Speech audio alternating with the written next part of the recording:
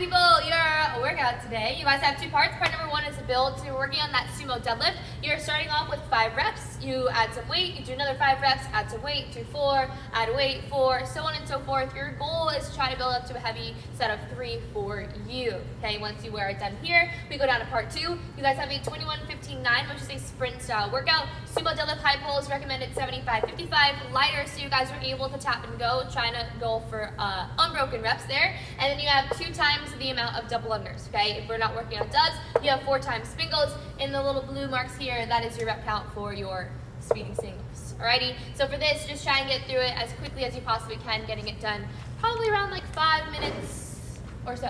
Alrighty, sumo deadlifts, okay? So for here, you guys are gonna get a nice wide stance, okay? There's that silver hash ring on your barbell. Try and get your feet just underneath that, okay? So that barbell is resting just above the shoelaces. Now your hands are going to be narrow, so you guys can make that view for a point of reference. He puts it down on that smooth part, and then he can wrap his thumbs around the barbell. He's gonna bring his butt down, his back is nice and flat. Now your goal, think about pressing through the legs. You're gonna meet that bar at the top with those hips. Think about squeezing your glutes and your legs at the top, and then he's gonna lower himself down and taps the ground, and he goes right into his next rep, okay? Biggest thing, when we're going up to the top, try not to reach forward, so you're hinging forward, loading all that weight in your lower back, okay? So keep that neutral spine, just squeeze the glutes at the top, tap the ground, go right into your next rep. No need to rush on this movement, alrighty?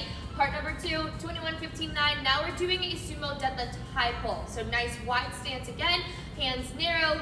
Then he has his butt down, back flat, deep breath, drive the legs. Now he's bringing that barbell underneath his chin. He goes back down, he taps it, and then pulls right up. Again, goal here is going to go unbroken. Try and get through it as quickly as you can. Alrighty, now you have your jump rope movement. Again, your double unders. So it's going to be 2 flicks of the wrist for every single jump. Oh, please hold.